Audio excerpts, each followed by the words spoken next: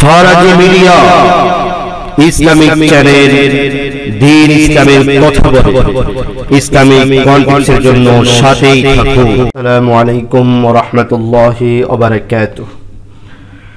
সম্মানিত দর্শক শ্রোতা ভাই ও বোন, আপনারা যে যেখান থেকে আমাদেরকে দেখছেন, সকলকে ফারাজি মিডিয়ার পক্ষ থেকে শুরুতেই জানাচ্ছি আন্তরিক মোবারকবাদ।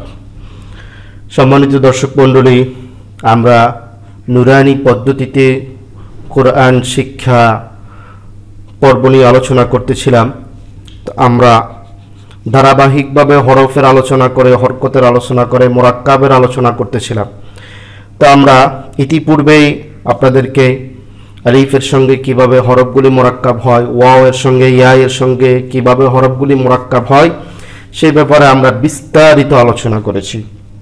আপনারা যারা আমাদের সেই ভিডিওগুলি মিস করেছেন, আপনারা আমাদের চ্যানেলের প্লেলিস্টে গিয়ে লার্ন কোরআন নামক যে প্লেলিস্ট রয়েছে, সেই প্লেলিস্টে আমাদের ইতিপূর্বের সমস্ত ভিডিওগুলি পেয়ে যাবেন। তো আজকের পর্বে আপনারা দেখতে পাচ্ছেন যে আমরা এখানে অনেকগুলি নকশা লিখে রেখেছি। আমরা আজকে এই নকশাগুলি নিয়ে আলোচনা করব। আশা করি কোনো ভাই যদি এই নকশাগুলি নিজে আয়ত্ত করতে পারেন, এই নকশাগুলি যদি আপনি নিজে আয়ত্ত করতে পারেন, তাহলে আপনার জন্য আরবি পড়া কোনো দুষ্কর নয়। সংক্ষেপে আপনি আরবি পড়তে পারবেন। এখানে আমরা একটা জিনিসই বুঝাইতে চাইব যে আরবি হরফগুলা, আমরা তো প্রথমে হরফের পরিচয় যখন পেয়েছি, সেখানে হরফের বিভিন্ন রূপ দেখেছি, এক একটা হরফের এক একটা রূপ দেখেছি। তো এই হরফগুলি, এক এক হরফের রূপ, এক একটা অঙ্গভঙ্গির যে হরফগুলি রয়েছে, এই হরফগুলি কুরআনুল কারীমের এক এক জায়গায় বিভিন্নভাবে ব্যবহৃত হয়।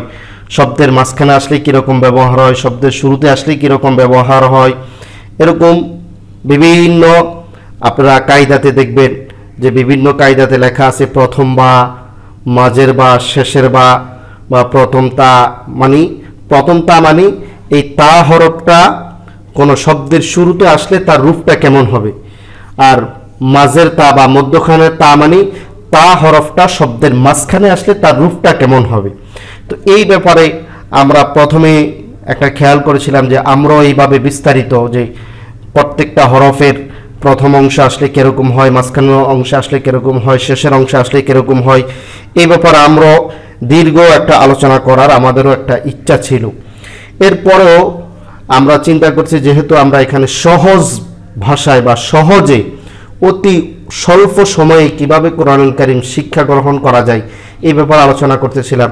এজন্য আমরা আর বিস্তারিত প্রত্যেকটা হরফের আলাদা আলাদা ওইভাবে না দেখায়, ব্যবহার না দেখায়, আমরা সংক্ষিপ্ত কিছু নকশার ভিতরে আমরা যদি খুব মনোযোগ সহকারে এই নকশাগুলি দেখি, তাহলে ইনশাআল্লাহ আপনার আর আরবি পড়তে কোনো সমস্যা হবে না। মাঝখানে আসলে কেমন হবে, শুরুতে আসলে কেমন হবে, আপনি এই নকশাগুলি থেকেই বের করে নিতে পারবেন। তো বেশি বকবক করে ফেলছি, কথা না বাড়িয়ে চলুন আমরা শুরু করি। আমি প্রথমে দেখেন এই একটা নকশা, এই একটা নকশা, দুটি নকশা লিখেছি। প্রথম নকশাটি আমরা এভাবে পড়ি যে দেখেন, আমরা মোরাক্কাবের ভিতরে পড়েছিলাম এক দাঁত, এক দাঁত দিয়া 5 হরফ পড়েছিলাম। তো এটা হচ্ছে সেই এক দাঁত। এরপরে মোরাক্কাবের ভিতরে গোল মাথা নামে একটা পড়া পড়ছিলাম, এটা হচ্ছে গোল মাথা, 3 দাঁত, এটা হচ্ছে সদের মাথা, আর এটা হচ্ছে ত। তো এই নকশাটাকে আমরা এইভাবে পড়তে পারি, এক দাঁত, গোল মাথা, 3 দাঁত, সদের মাথা, ত। এরপরে আসেন, আমরা অনেক সময় দেখি যে আরবিতে এরকম হার শুরুতে যদি বা আসে বা ইয়া আসে, তখন এরকম উল্টা দাঁত দিয়ে আসে। এখন উল্টা দাঁতের নিচে যদি নক্তা হয়, তখন সেটা কি হবে, এটা তো আমরা পড়ি নেই। এই জন্য এখানে এই নকশাতে আমরা দেখাচ্ছি যে এটা হচ্ছে উল্টা দাঁত, এটা হচ্ছে এক দাঁত, এটা হচ্ছে উল্টা দাঁত। তো এই উল্টা দাঁত সবসময় হা, খ, জিম এই হরফগুলি শুরুতে আসে, অন্য কোথাও আসে না। তো আমরা এটাকে এইভাবে পড়ি, উল্টা দাঁত, হার মাথা, আইনের মাথা, লামের মাথা, গোল হা, মিম। মানে হা, যে হা, হামজার পরে যে হা আছে, এই হাটা যখন কোনো শব্দের মাঝখানে আসে, তখন হাটা এইভাবে আসে, এইভাবে আসে। এরপরে মিম যখন শব্দের শেষে আসে, এইভাবে আসে। আচ্ছা, তারপর আমরা দেখাচ্ছি এখানে যে প্রথম যে নকশা এখানে 1 2 3 4 5 যে 5টা চিহ্ন, এই 5টা চিহ্ন থেকে এই হরফগুলি বের হয়েছে। আমরা এখন বিস্তারিত দেখাবো। যেমন আমরা পড়েছিলাম এক দাঁত দিয়া 5 হরফ, এখানে দেখেন এক দাঁত দিয়া 5টি হরফ হয়েছে। এক দাঁতের নিচে যখন একটি নক্তা দিলাম আমরা তখন হলো বা, এক দাঁতের উপর এক নক্তা দিলে নুন, এক দাঁতের নিচে 2 নক্তা দিলে ইয়া, এক দাঁতের উপর 2 নক্তা দিলে তা, এক দাঁতের উপর 3 নক্তা দিলে সা। এরপর আসেন গোল মাথা, গোল মাথা দিয়ে 2 হরফ, উপরে 1 নক্তা দিলে ফা, উপরে 2 নক্তা দিলে কফ। এরপর হচ্ছে 3 দাঁত, 3 দাঁত দিয়ে 2 হরফ, 3 দাঁতের উপরে 3 নক্তা দিলে শিন, নক্তা মুছিয়া ফেললে সিন। সদের মাথা দিয়ে 2 হরফ, উপরে 1 নক্তা দিলে দদ, নক্তা মুছিয়া ফেললে সদ। ত দিয়ে 2 হরফ, উপরে 1 নক্তা দিলে ল, নক্তা মুছিয়া ফেললে ত। তাহলে আমরা এগুলোকে বা, নুন, ইয়া, তা, সা, ফা, কফ, সিন, শিন, সদ, দদ, ত, দ। এবার আসেন উল্টা দাঁত দিয়া, উল্টা দাঁত দিয়া, উল্টা দাঁত হা, হার মাথা পড়ছি আমরা, হার মাথা, হার মাথা দিয়া 3 হরফ, উপরে 1 নক্তা দিলে খ, নিচে 1 নক্তা দিলে জিম, নক্তা মুছিয়া ফেললে হা। তাহলে উল্টা দাঁত হা, খ, জিম। আইনের মাথা দিয়ে 2 হরফ, উপরে 1 নক্তা দিলে গইন, নক্তা মুছিয়া ফেললে আইন। তাহলে আইন, গইন, কাফ, লাম, হা, মিম। এরপর আসেন নিচে আমরা আরো কিছু নকশা এখানে নিয়ে আসছি। এখানে দেখেন প্রথম হরফটার নাম হচ্ছে কি, যেহেতু প্রথম হরফটা এক দাঁত, আর আমরা এখানে পড়েছি এক দাঁতের উপর 1 নক্তা দিলে নুন। তো এক দাঁতের উপর যখন 1 নক্তা হয়েছে তখন আমাদেরকে বুঝতে হবে এই হরফটার নাম হচ্ছে নুন। এরপরে 3 দাঁত, যেহেতু এই 3 দাঁতের উপরে কোনো নক্তা নাই তাহলে এই 3 দাঁতটা হচ্ছে, এটার নাম হবে সিন। তাহলে হলো নুন, সিন। এরপর আসেন এখানে এক দাঁত, এক দাঁতের উপর আমাদেরকে তাকাইতে হবে, যখন এক দাঁত হবে তখন আমাদেরকে তাকাইতে হবে এক দাঁতের নক্তাটা কি উপরে না নিচে, উপরে না নিচে। এরপরে উপরে নিচে যখন আমাদের চিহ্নিত হয়ে গেল এরপরে তাকাইতে হবে কয় নক্তা, 1 নক্তা না 2 নক্তা না 3 নক্তা। যদি নক্তা উপরে হয়ে 1 নক্তা হয় তাহলে নুন, নিচে হয়ে 1 নক্তা হলে বা, উপরে হয়ে 2 নক্তা হলে তা, নিচে হয়ে 2 নক্তা হলে ইয়া, উপরে হয়ে 3 নক্তা হলে হবে সা।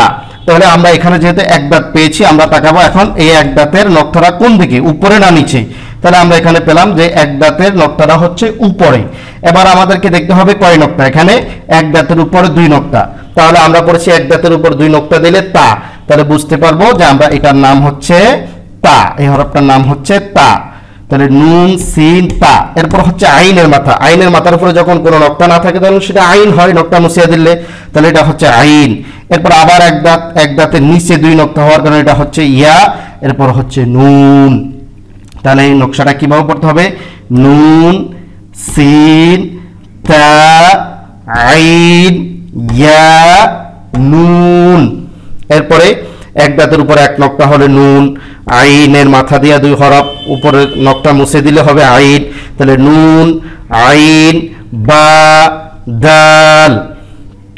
এরপর হচ্ছে মিম, সিন, তা, কফ, ইয়া, মিম, তা, দদ, লাম, ইয়া, লাম।